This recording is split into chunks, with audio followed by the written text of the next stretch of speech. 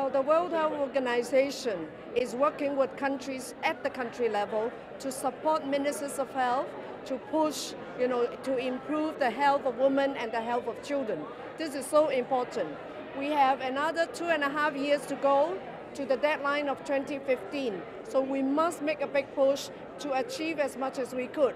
And we would like to thank Mr. Secretary General for his leadership and for the transformational partnership that he promoted and encouraged.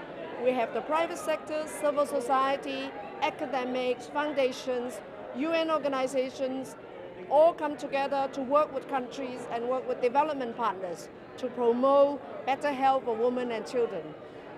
The big push is to report progress since the launch of the Every Woman, Every Child in 2010. We have made great progress. But having said that, we should not be complacent. There are many countries who need to work very hard. There are many challenges we must overcome in order to make more women and children healthy.